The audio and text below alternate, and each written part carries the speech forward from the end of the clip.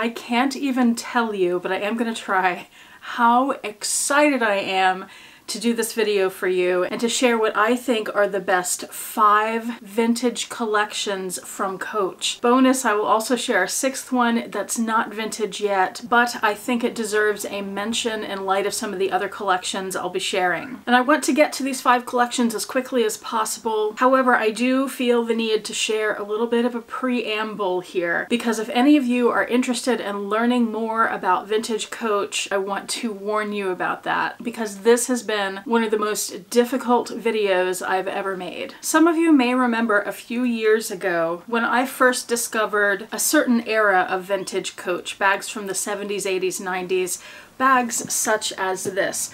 I went on a spree of learning and shopping, and I purchased a bunch of these. This particular one is the stewardess bag. The strap is tucked inside in the color British tan, and I have several more pieces that let me know in the comment section if you'd like me to do a vintage Coach collection at some point. I learned a lot about those bags a few years ago, so coming into this renewed interest in vintage Coach that I'm having at the moment, I thought I knew a thing or two, and I quickly learned I was wrong. I think when people think vintage Coach, they think of bags like that stewardess bag, but there is so much more to it. And by the way, I am using the term vintage a little bit loosely here. I know that technically something has to be 20 years old to be considered vintage, and then 100 years old to be considered antique.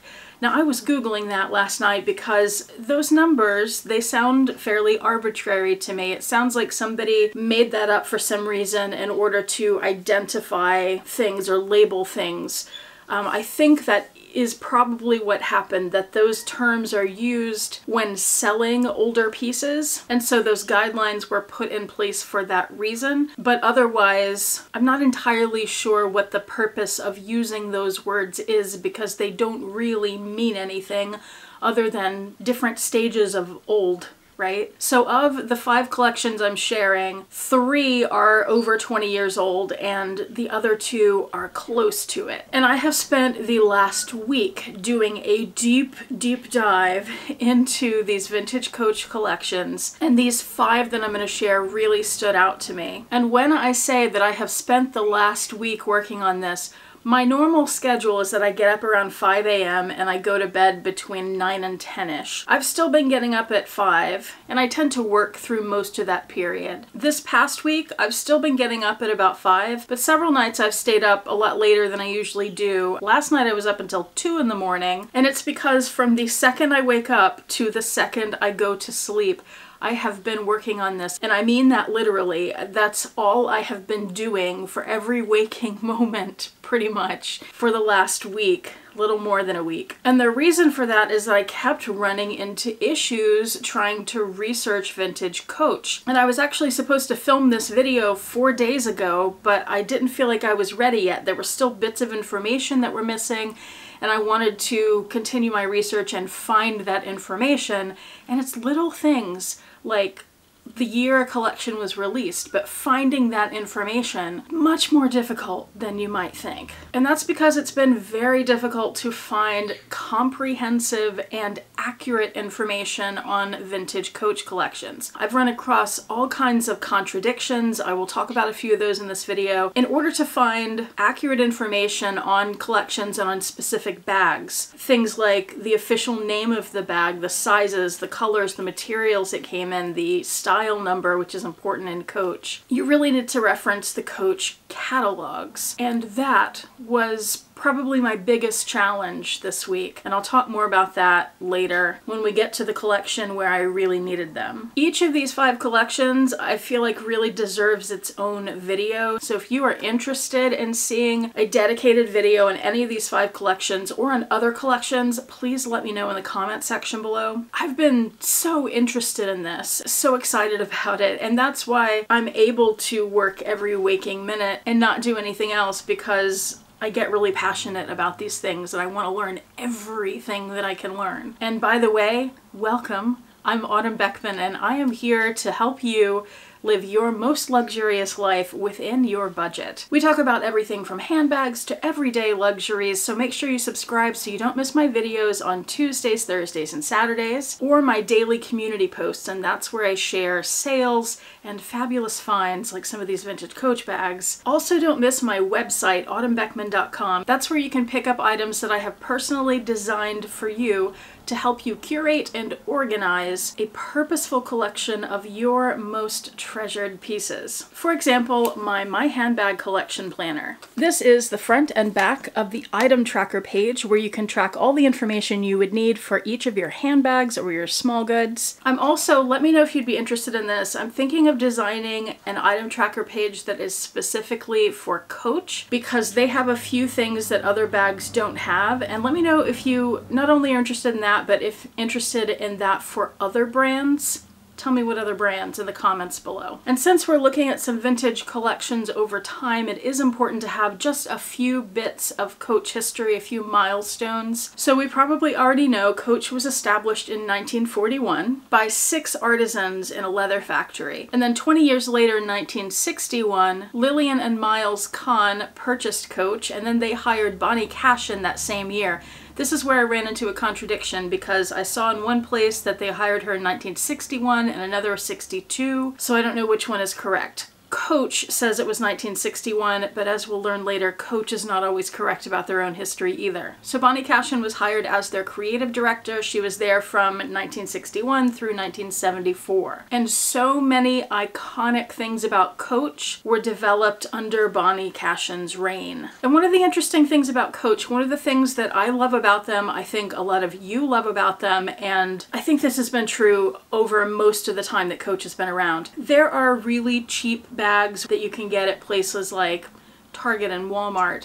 And then there are the expensive luxury brand bags that are out of reach for a lot of people. Coach, from what I understand, was the first company to fill that gap where they made high quality handbags but at much more affordable prices. So basically, Coach is what my channel is about, luxury on a budget. And one thing that surprised me as I was doing all this research is I've always had this stigma, and I think a lot of people do, about this era of Coach when they got into their signature CCs that were on the jacquard print and they were just everywhere. It seemed like every Coach bag had the big CCs all over them, and they were just saturated in the market, and they had moved production to China, and a lot of people have this stigma around the Coach signature and made in China bags. Well, what I found is that the made in China pieces started a lot earlier than I realized. So 3 of the 5 collections today that I'm sharing with you, and that bonus one, are all made in China pieces, but they're also high quality pieces that are definitely worth knowing about and checking into if you're not familiar with them yet. And that just kind of blew my mind. Not because I think there's anything wrong with made in China, I've done videos about that before, but just because of the stigma. And the last thing to note before we finally dive into these 5 collections is that Coach has a very distinct history of referencing their own history. And a lot of the things that they reference, I'm finding, came from the Bonnie Cashin era. They do a lot of remakes of earlier bags. They also use a lot of the same elements repeatedly in order to reference their past. And I find that fascinating because I'm not sure I necessarily see that, at least as often, with other companies, and I'm a little surprised. And you guys correct me if you feel like I'm wrong about that, but I'm a little surprised that some of the luxury brand houses don't do it as much as Coach does. They definitely have a strong heritage in the designs of their bags, and it's something they relish in. All right, Coach Vintage Collection number 1. And usually I will link all the bags that I mention in the description box below, but that's very difficult to do with some of these collections. So what I will do is put a few links to places where you can find bags from the collection, and then you can search to see what works for you. Collection number 1 is the Bonnie Cashin era. So again, she was with Coach from 1961 to 1974. 2 interesting things I learned about her. She worked for about 85 different fashion houses over her career. She's perhaps best known for working with Coach, but she also worked with Hermes. And when you see her designs, I'm not the slightest bit surprised that she worked with Hermes. If I didn't know that she worked with Coach, my guess would have been she was with Hermes because her designs are elegantly minimal, is how I would describe it. Also, there was this trend in the last couple of years, maybe it's still going on, I have no idea, but we saw this on the runways where people would be carrying a large bag, like a tote bag, and then they'd have a smaller bag, so they'd be carrying 2 bags at a time. Did you know? I did not. Bonnie Cashin is the one who came up with that idea. It was all about women entering the workforce at that time and carrying their handbag, but also a work bag. And speaking of that, side note, as I was learning about Coach, I was finding so many things that I thought were recent developments in the handbag world, and it turns out Coach did them decades ago, and that blew my mind. One of them is tiny handbags. Did you know they did that? You can definitely find Bonnie Cashin bags on the Preloved market. However, these are going to be some of the most expensive Coach bags that you'll find. The typical range that I saw was about $700 up to $1,000-ish for most bags, but I saw some that were about $4,000. Cashin introduced brighter colors to Coach. They had previously been using more neutral colors. She introduced a brightly striped interior to some of the bags. She introduced the turn lock, which has become iconic to Coach, and the kiss lock and other hardware. Hardware, by the way, is a very important thing in Coach collections. It often defines the collection. Her first line with Coach was introduced in 1962. It was called the Cashin Carry line. This is one of the contradictions that I had trouble really defining because I've seen so many different kinds of bags called the Cashin Carry. So I finally saw something that said that was her first collection. So I don't think it defines just one bag. It's multiple bags that fall under that umbrella. Some examples of her bags are the skinny tote. Some people also call it the slim tote. The watermelon tote with the kiss lock on the front. Shopper totes like this. The body bag. This is something I could see Hermes making. And then there are totes with the skinny handles. This is not a Bonnie Cashin era bag. This is much more recent. It's a re-edition of a cash and carry tote though, with these really slim handles. One example of Coach referencing its own heritage. And Coach continued making Bonnie Cashin era handbags, or Bonnie Cashin style handbags, long after she had departed the company. I saw some Bonnie Cashin bags as late as the holiday collection of 2000. Vintage collection number 2. What we traditionally think of when we think of vintage Coach bags, like the stewardess that I showed earlier. These bags were produced from about the 1970s. I'm not sure what was done before that. I couldn't find enough information on that. And they were produced all the way up until about 2001. I saw them in catalogs that late, at least some of the styles. These bags are defined by a very soft, supple, vegetable tanned leather that is unlined, so it just has the suede on the other side. It has solid brass hardware. A lot of them have turn locks, and it was during this time that the Coach Creed was introduced. Not the story patch yet, because this was just stamped directly into the leather. As you can see there, the Creed told you where the bag was made. Originally, all Coach bags were made in their factory in New York City. Then they expanded to other factories in the US, and then they started expanding to other countries around the world. My stewardess says it was made in Mexico. Depending on the Creed and how old it is, some of them also give you the style number and tell you what year the bag was made. And the older Creeds also tell you that they're made of a glove tanned leather. I said vegetable dyed a second ago. Those can both be true at the same time, right? If that's incorrect information, let me know. The information on the Coach Creed and the story patch have changed over time, and then sometimes they say different things for special edition bags too. Some examples of bags from this time period, besides the stewardess, are the classic pouch, which sounds like it's a little pouch, but it's actually a shoulder bag. The duffel sack, arguably the most iconic Coach bag ever. The dinky bag, which is another Coach classic that has gone through tons of iterations. And the crescent, which is one of the most sought after and one of the most expensive bags you will find on the Preloved market. Vintage Coach collection number 3 is the Soho collection, and this is where I ran into the most issues with catalogs. And this is where much of the time in my last week has been spent, is finding complete, accurate, legible information about Coach catalogs. There are a few different resources available. I will link them below, but I'm going to point out, of the 3 that I list, the most helpful, which I wish I had found when I first started looking for catalogs, but I only found it yesterday, which is this one website that has like 100 Coach catalogs from 1960 up until, I think it goes to about 2007-ish, somewhere around there. Maybe 2008, maybe even a little farther than that. And they don't have every catalog, but they have a lot of them. And they've all been put into PDF form where you just open one document per catalog and you can scroll through it. And they're high resolution images, so you can zoom in and actually read most of the text. Had I had this days ago, it would have saved me so much time and frustration, because the other resources are much more piecemeal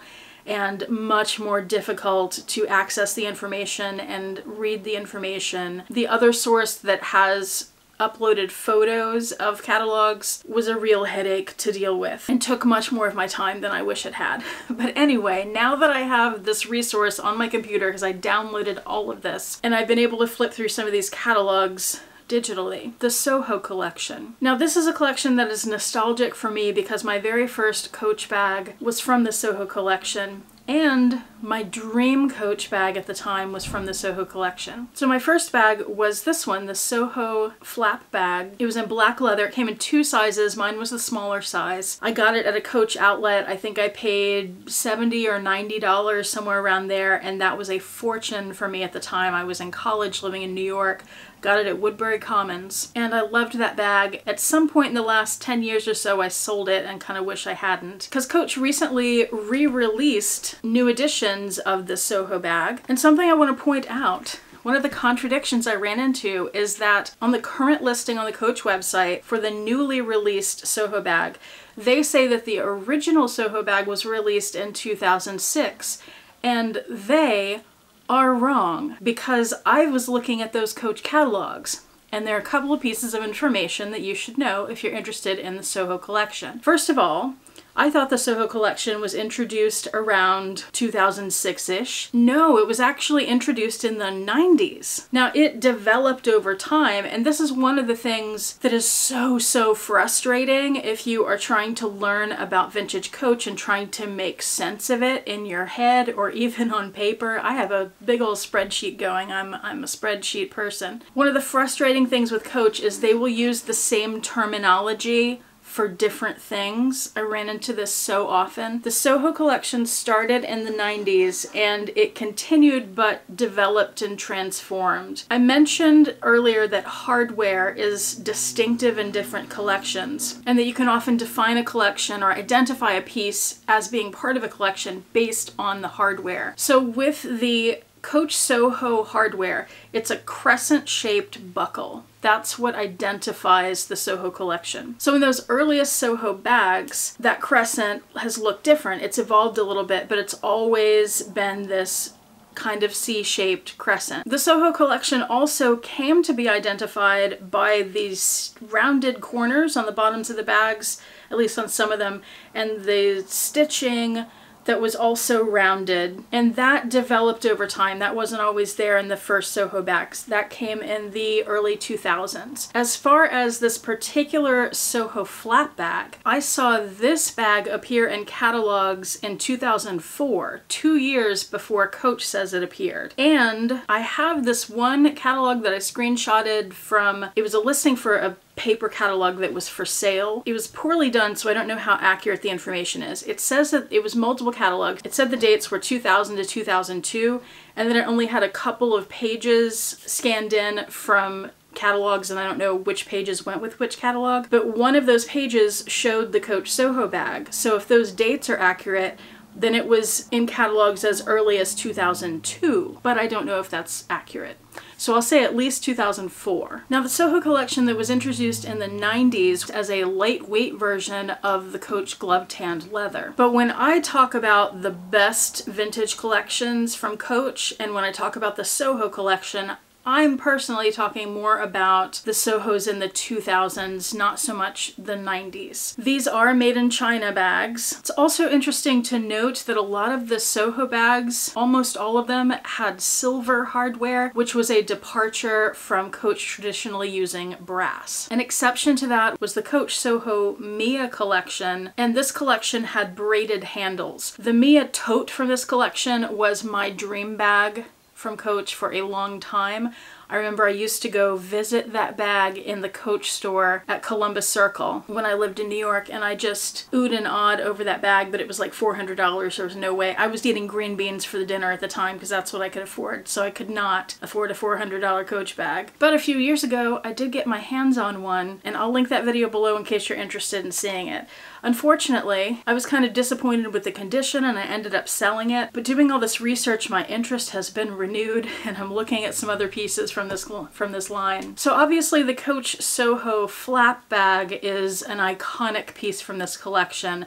They also made a lot of hobo bags, whether they were little small, kind of handheld, or crook of the arm carry, or big shoulder bags. I'm looking at one of those right now. And now we're moving to collection number 3, the 65th anniversary legacy collection. Now I talked about how Coach uses some words interchangeably. Legacy is one of those. You see them using that word throughout the history of Coach, and it means so many different things that it comes to mean nothing. But this collection is known as the 65th Anniversary Legacy Collection. If you're searching for it, I would stick with the 65th Anniversary more than the Legacy, because Legacy will bring up lots of other things. This collection was released at their 65th anniversary in 2006. So it is currently 2 years shy of technically being vintage. However, I think it's close enough and important enough that I wanted to include it in this video. They do have some catalogs that are linked below. The cover of them says 65th anniversary.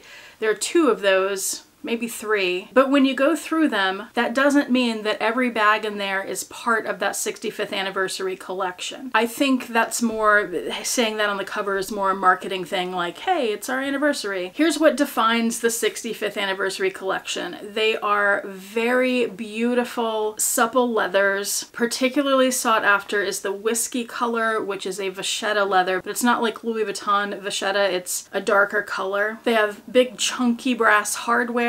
And one of the things that I found that you will see if you search for something from this collection is when you open the bags and you look at the interior, sometimes you will see some interiors that are a solid color, the signature CCs. Those bags were not part of this collection. They were released later. The official 65th anniversary collection, and the reason it's called the Legacy Collection, is because the interior is the Legacy stripes, those multicolored stripes, which, let's go back into Coach history here, are, I'm guessing, I didn't see anything that says this, but it seems pretty obvious, they appear to be a remake, a redesign, a reinterpretation of the colorful stripes that Bonnie Cashin put in some of her original Coach bags. Probably the most popular bag from this collection is the Alley. It's a shoulder bag. And I also, in my research, learned prices for some of these bags, original prices, and I was, again, mind blown. My brain has been splattered all over this room this week. There was an alligator version of this bag which retailed for $10,000.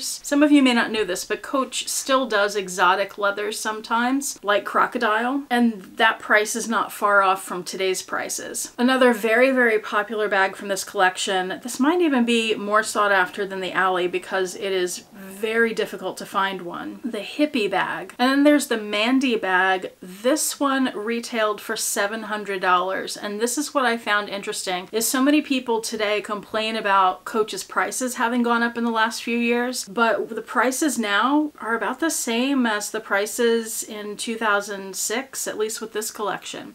So I found that really interesting. If you think about it that way, today's prices are a bargain. Oh, another thing that is super confusing about this collection, because I haven't found clear information on it, is that there will be bags made of these leathers with this heavy brass that have the Legacy stripes inside, but there are people online who I found in my research that have said that some of these bags are not part of the 65th anniversary Legacy collection. Even though they're released at the same time, they're obviously part of the same designs, but they're technically not the 65th anniversary collection. I have no idea what this means.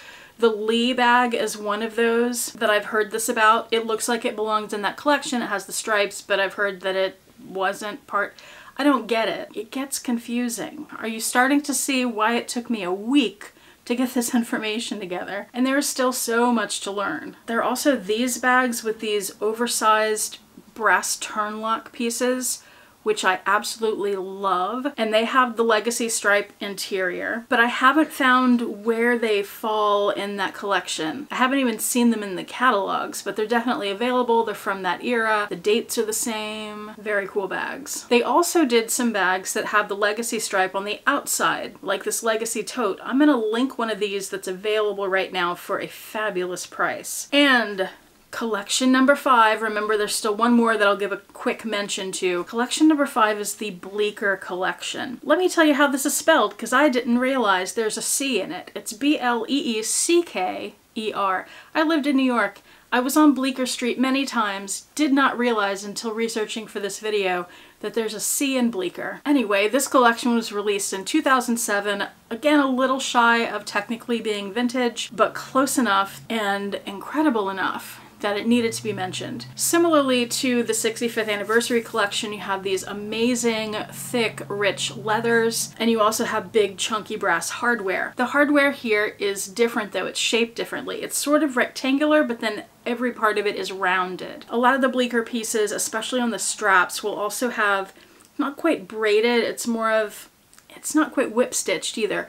It's these pieces of leather that are woven through grommets. Iconic pieces from the Bleecker line include what seems to be called the Bleecker bag. I haven't found another name for it. This has that tab, not the first Coach bag to have that tab, by the way. That would be the Courier from collection number 2 that I mentioned. The Bleecker collection is also characterized by the interior. Instead of the legacy stripe, the Bleecker collection has the Tattersall lining. And then finally, the 6th collection. This was released in 2012, so definitely not vintage yet. This one is their 70th anniversary collection, and I wanted to give it a quick mention because I talked about the 65th collection. Here they released redesigns of some bags like the Coach Willis. These bags have the dowel on the top, but they also did a lot of color blocking, and they did some tassels and different things with the hang tag. I know a lot of people really like the Willis bag, so I wanted to be sure to let you know about that in case you weren't aware of it. Well, we are finally through the collections, and there is so much more on each of them that I haven't told you because